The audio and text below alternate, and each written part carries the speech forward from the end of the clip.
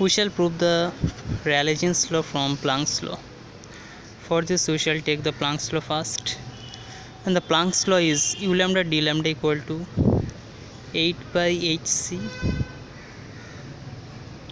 by lambda to the power 5 into 1 by e to the power hc by lambda kt minus 1 into d lambda. From this we have to prove the Raylaigh's law, which is 8 by kt by lambda to the power 5 lambda to the power 4 d lambda equal to u lambda d lambda. This is the Raylaigh's law, and we have to prove this from this Planck's law.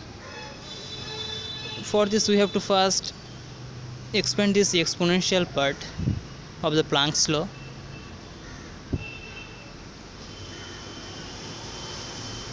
For this it will be, after expanding this will be like 1 plus hc by lambda kt plus dot the higher order terms bracket close minus 1,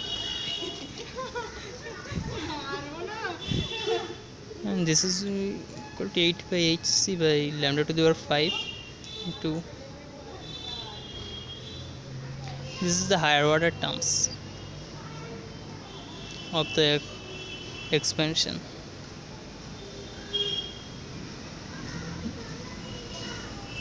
Now the plus and minus 1 cancelled out each other, and the remain hc by lambda kt plus the higher order terms.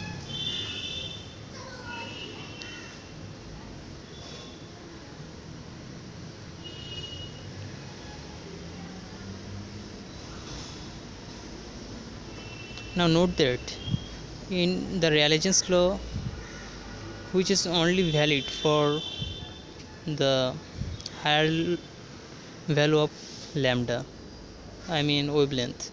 So lambda is very greater than 1 and lambda is high. If lambda is high, then lambda t is also high. So 1 by lambda t is low, that is hc by lambda tk, that's low. So we can vanish the higher order terms of hc by lambda k as it tends to 0. So we vanish it or omit it, the higher order terms of the expansion. After that it will be like 8 by hc by lambda to the power 5 into 1 by hc by lambda kt,